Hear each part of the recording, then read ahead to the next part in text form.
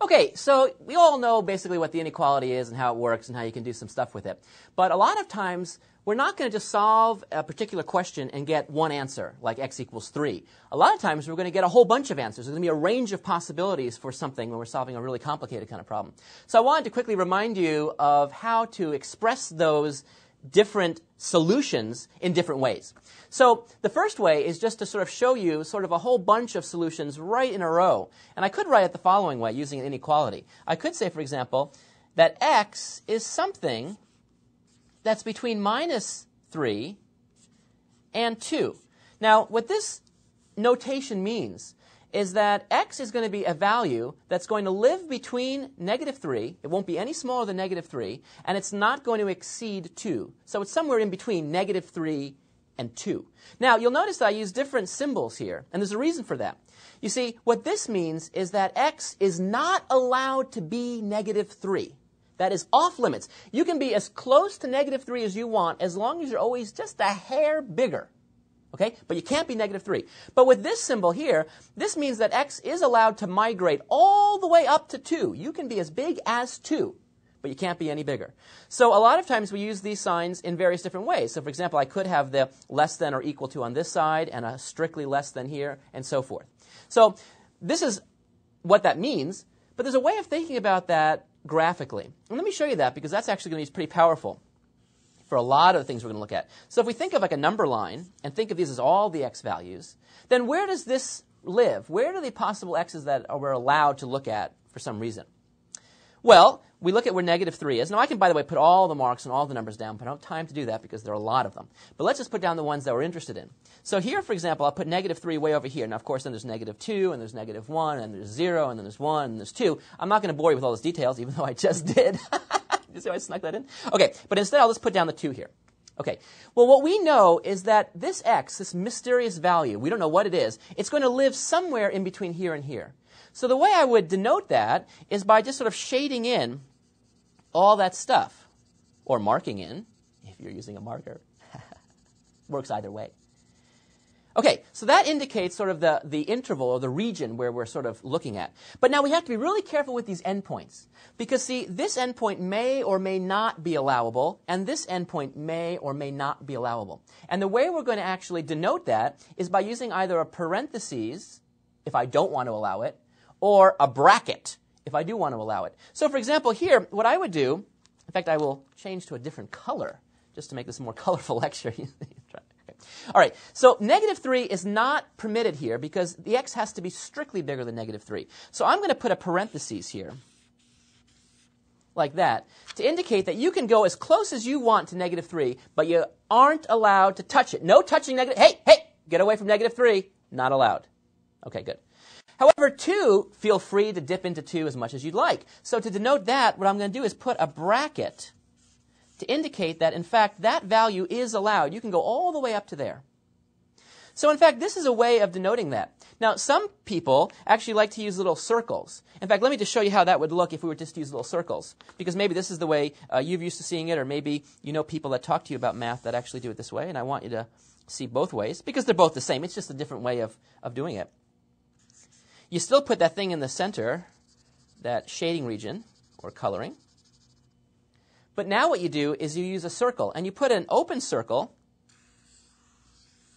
if you don't want to include the point, and you put in a filled-in circle, like this, if you want to include the point.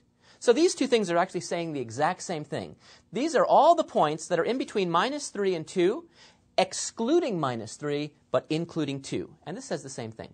I'm going to actually adopt this notation. You'll see why in 2 seconds. But if you're using this notation, then you would just want to sort of reconfigure. That's no problem. Okay, well, why do I like this notation? And why do I think this is the way every single human being on this planet should be writing this when they do? And you know you're going to write this all the time in your life.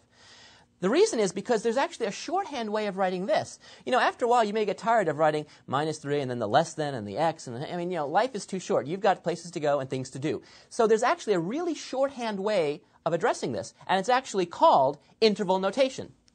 See? Interval notation. Now, what does that mean? It means I'm just going to tell you the interval that you live in. And that's all. Instead of writing all this stuff out, what I'm going to do is write it as follows. I'm going to write the left-hand endpoint, and I'm going to write the right-hand endpoint, And then what I'm going to do is I'm going to put in the appropriate bracket. So you see, I just would copy this. I would put in this. So this interval is the exact same thing as this. This says all the points that are between minus 3 and 2, but we exclude minus 3, but we include 2. So this is what we call interval notation. And it's a very shorthand way, a very concise way of expressing this whole thing like this. So let me do some other examples just to make sure that we can sort of talk this language. This is just a language thing now. It's nothing new. In fact, you can see that this interval notation is so powerful, it may even leave a residue. So you better be careful when you're doing this at home to make sure that you start with this clean slate. Now here we go. So let me now show you another one.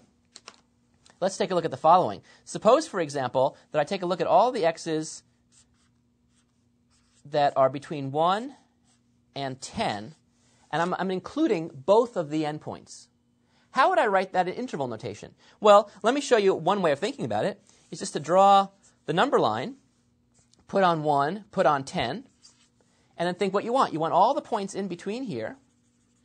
And now I want to include that point. So I put actually a bracket here, and I put a bracket here because I want to include the 10. So how would I write that? I'd write that as bracket 1, comma, 10, bracket. That's all the points between 1 and 10, including both of the endpoints. You see that? So that's pretty straightforward. Let me try another one here. How about minus 3 less than x less than 0. How would that look? Well, you could draw the number line again. Notice you put parentheses in both cases. Or you could just now start jumping right to the interval notation and put down negative 3, comma 0. And then say, now, do I want to include negative 3? Do I or not? Shake your head right now. Shake your head right now. I saw you. No. So we put a parentheses. And then do we want to include 0? No. So we put another parentheses. And so this would be the interval notation for this. Now, a lot of times, we just don't have these two things, but we only have one thing. For example, suppose I just say that x is some number that's bigger than or equal to 5. Well, how would I write that? You see, this missing part of it, right? You're saying, where's the rest of it? I want some more. Okay, well, I'm glad you want more math, but in fact, we can express this too. And a good way of seeing this is just to draw the picture. Let's draw the picture of this one. So I put in 5, and these are all the x's, remember, that are greater than or equal to 5. So that's all of this land right here. This land is your land, right here. And it keeps going, right? It never stops. And I'm allowed to include 5, so I'll put the bracket like that. So that's the interval. So you see, it starts at 5, but where does it end? Well, folks, it doesn't end. It doesn't end. So we put infinity, or plus infinity. And now, how should we put the brackets? Well, we're going to put a bracket like this because we include 5. But folks, infinity is not a number.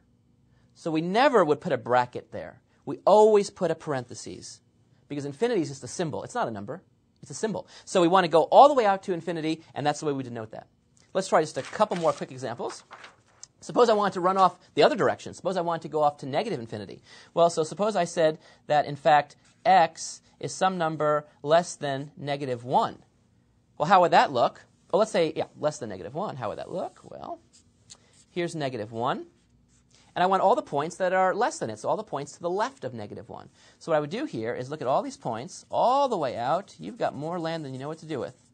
Plenty of room for expansion. And I do not want to include negative 1 now. So I put a parentheses like this. So I go from now negative infinity up to negative 1, and I never include infinity. And in this case, I don't want to include negative 1. So it would be all the points in between.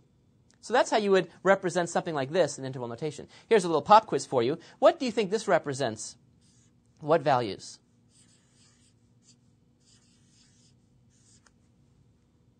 What do you think? In fact, I'll give you a chance right now to make a guess. So take a guess and see if you can figure out what values that would represent. Try it right now.